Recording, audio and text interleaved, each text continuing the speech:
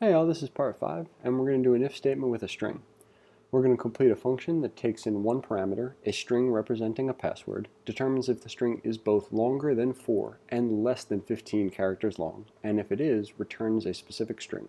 Your function should use an if statement to determine if the input string is both long enough and not too long, and if it is, should return the string password length is valid.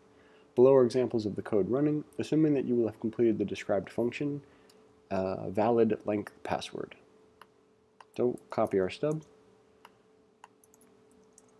copy our test cases, and so if the password length is greater than 5 and less than 15, so I'm going to say if, and since I know I'm going to have an if statement, I'm just going to write the body of the if statement. And you could consider this as similar to how we write a function stub before we start writing the function. So first thing is if the password length is greater than 4. So password.length is greater than 4. Then we're going to link that condition to another condition using the AND operator, and the AND is going to be password.length is less than 15. So it's greater than 4 and less than 15, and if both of those are true, then we want to return password length is valid.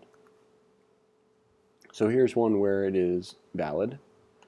Here's one where it is too short, and here's one where it is too long. So we're going to get undefined for the second two, and for the first one we'll get that password length is valid.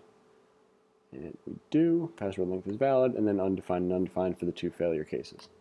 So let's copy our function now that it's completed, bring it back, paste it in the input window, run our tests, and we're in good shape.